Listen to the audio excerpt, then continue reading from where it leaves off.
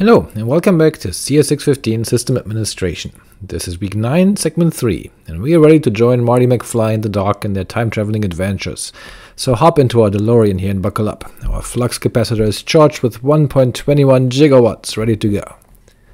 Remember how in our last video we talked about the difference between simply backing up all files and being able to review changes from a given point in time?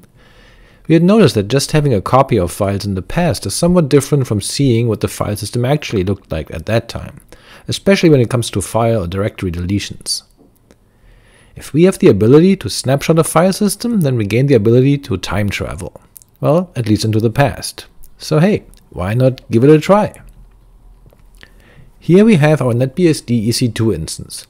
And if you paid attention to the dump manual page after our previous video, you might have seen a passing reference to so-called snap backups, backups to a snapshot.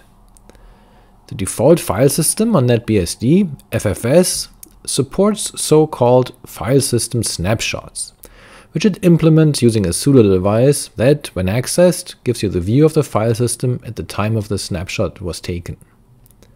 You can create and configure such snapshots using the FSS config utility, as shown here in the example section of the manual page. So let's give this a try.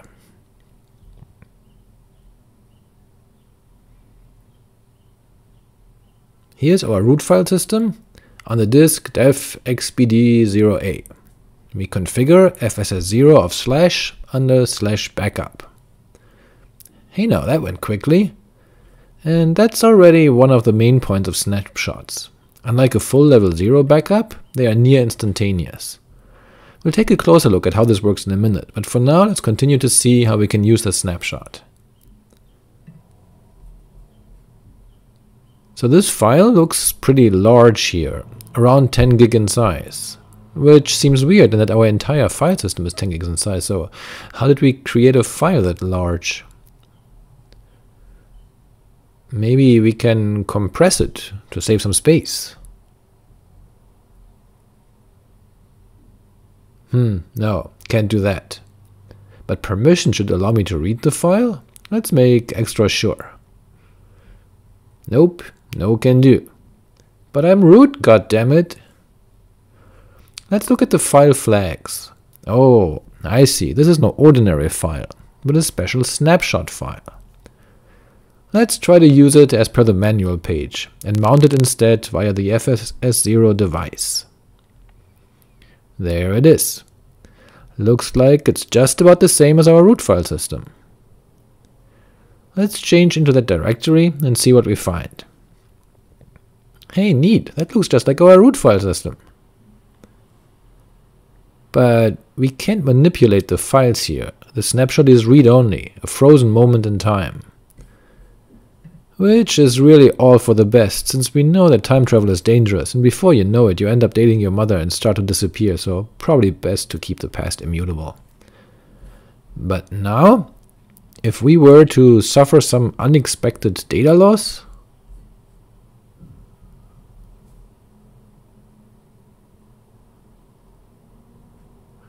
No!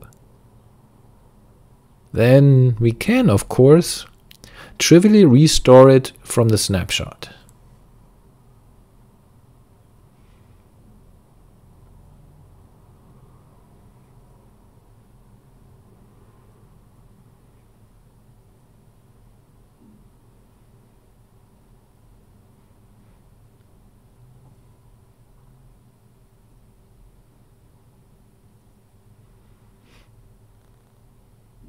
Yay!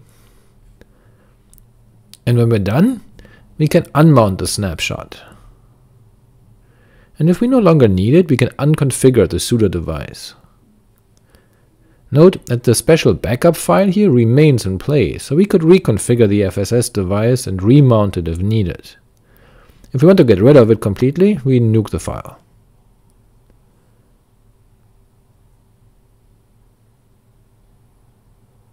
So how did this approach differ from the previous backup mechanisms? In our last video, we saw that using the dump utility, or using tar or rsync, all take some time, as they create true copies of the data input set. In contrast, the file system snapshot is immediate, near instantaneous, so that's a pretty big advantage. Similarly, snapshots do not take up any additional space. We're not creating another copy of the data, so we don't have to write additional data blocks. We can mount the snapshot and then have a complete file system hierarchy view of all data in the snapshot, which makes it very convenient to use. At the same time, we can't accidentally overwrite data in the snapshot. It remains immutable, and even root can't make any changes. And with all that, an immutable file system that's mounted and can be accessed like any other part of the file system, you really get a self-restore mechanism. Any user who accidentally deleted a file can go and fetch the preserved copy from the snapshot. So you could configure your system such that it takes a snapshot every hour, and thereby offer your users a self-restore backup solution with a recovery point objective of an hour and an instantaneous recovery time objective. The only disadvantage here is that the snapshot is invariably bound to the system on which it was taken. That is, you can't really take a snapshot and move it offsite, nor can you snapshot the file system to a separate disk. It's a snapshot of this very file system on this very storage device. But the general idea here is indeed what underlies some common backup systems.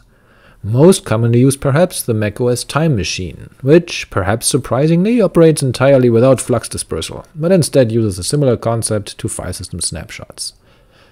That is, Time Machine starts out by creating an expensive, time-consuming, full level 0 backup of the file system in question.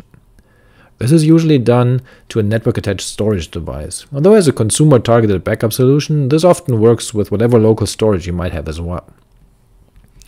Then, every hour it creates a second view of the file system, but it does that in a manner that preserves disk space and time.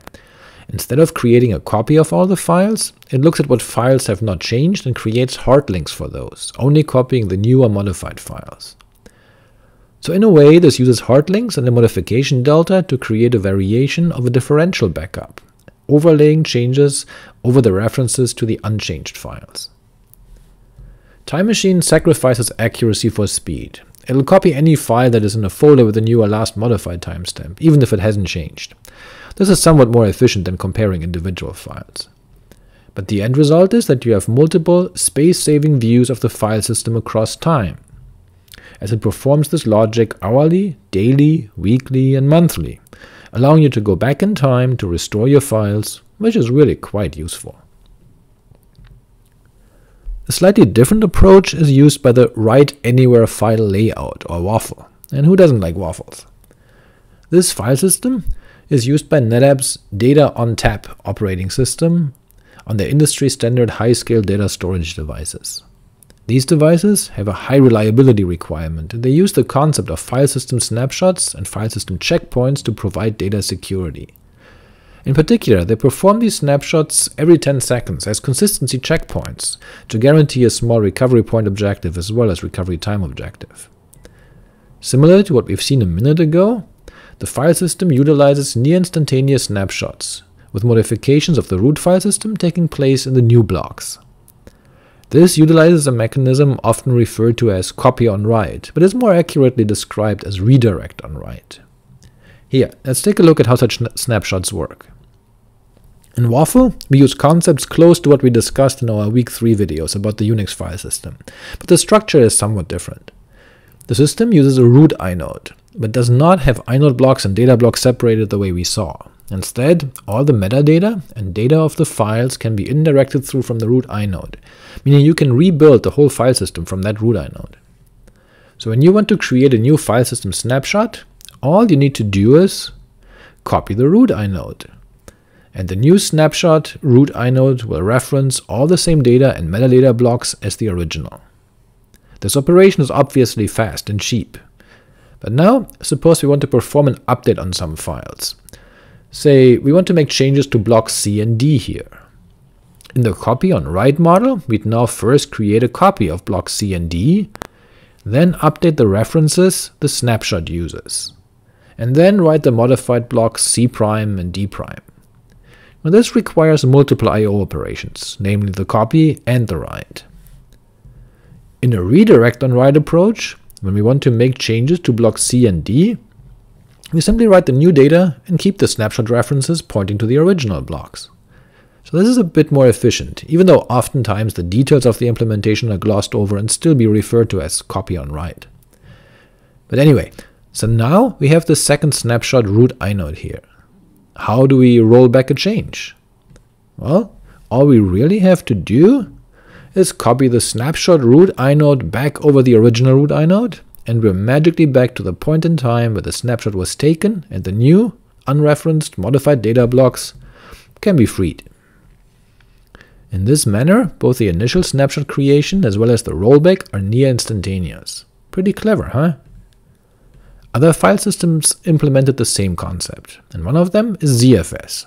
So let's illustrate the use of such file system snapshots on such a system. So here we have an OmniOS EC2 instance using ZFS. But ZFS is a bit weird. Look, there are no files here starting with .zfs, except there's a directory, and in that directory we see a subdirectory named snapshot.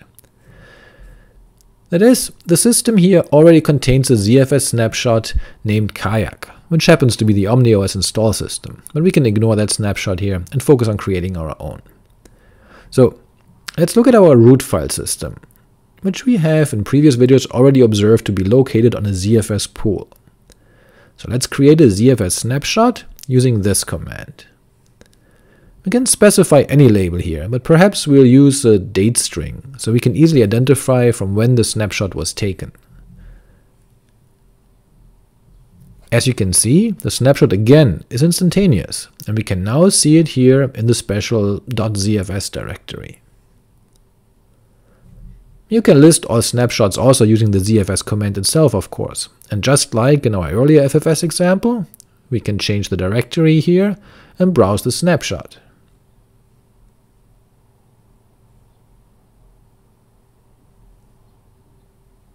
So now, if we make some changes to the live file system,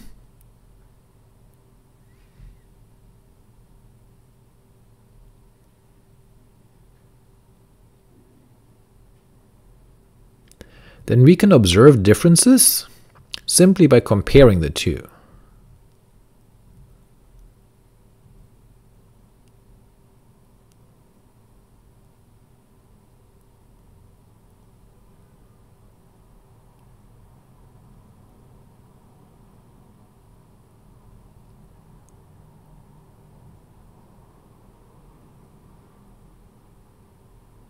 And can easily self-restore the file we lost.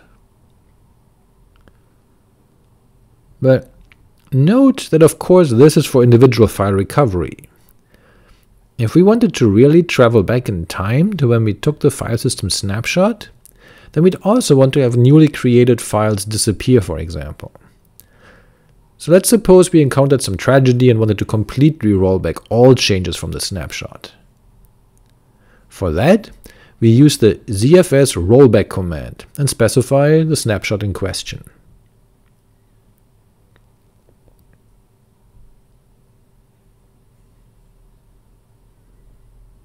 Again, this is fast, as all it has to do is restore the original block references. And just like that, we're back in time 2 minutes ago, before we lost data, and before we created these files in this directory here. And if we don't want the snapshot any longer, then we can destroy it.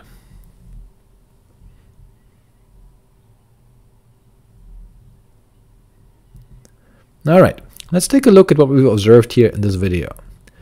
We saw that snapshots are really fast and cheap, so if your file system supports them, go right ahead and use them. Snapshots are really quite useful, since they allow you to give your users the ability to restore files on their own without involving you at all. The concept of a snapshot can then be used for various purposes.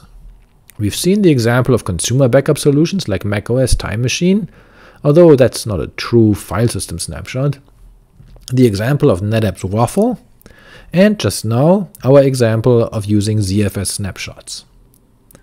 As mentioned earlier, snapshots do remain bound to the file system from which they were taken, so all by themselves they do not offer a comprehensive backup and recovery strategy. But you should combine them with some of the other approaches we discussed. Whatever solution you come up with, though, please do make sure that it is an automated solution that runs regularly and frequently, that meets your recovery point objective, and most importantly, that you verify that it works on a regular basis. So why don't you go ahead right now and check on your backups. You do have working backups, don't you? What's that? Gotta go. See you next time. Cheers.